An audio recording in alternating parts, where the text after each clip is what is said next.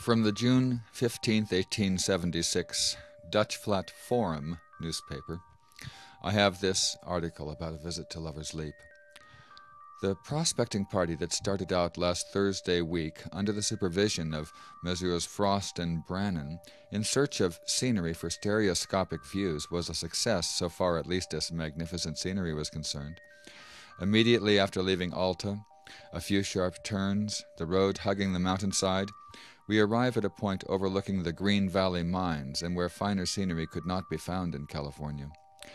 Here are the rocks towering above us, and we are on the verge of a lofty height, with a sheer wall below us, down which we glance to the chasm 2,600 feet, where houses are dots, and men mere specks on the earth's surface.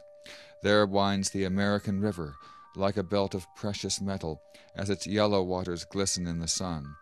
To the right and the left, the great canyon, dark, hazy, rich in foliage, awful in depth and distance, opens up to the vision and then diminishes and is lost in its own shadings miles away, while the mountains forming its walls rise far above and beyond us, and the forests on their tops fringe a new and elevated horizon against the sky.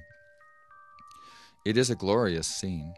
We stand upon the precipice, and it seems as though an easy spring would send us clear off the wall upon the green turf below.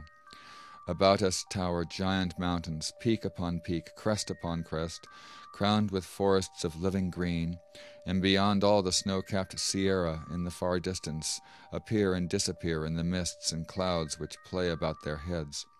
At our feet are wooded slopes and a smiling vale, a turgid river, and a bright sunlight relieving both from the gloom and shadow of the awful hills.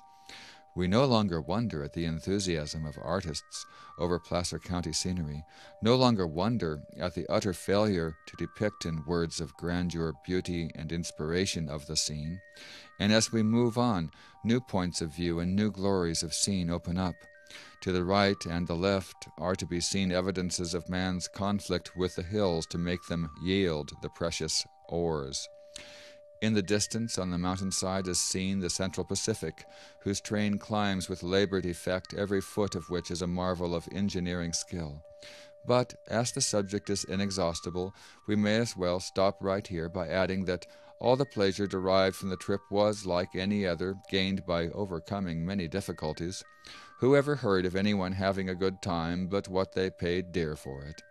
Nevertheless, we all got what we went for, and tarried till twilight let her curtain down and pinned it with a star, which was the only warning we had that it was high time to leave, which we did in less time than it takes to pen this, and the party, numbering about 15, join in one accord in saying that the day was pleasantly and profitably spent.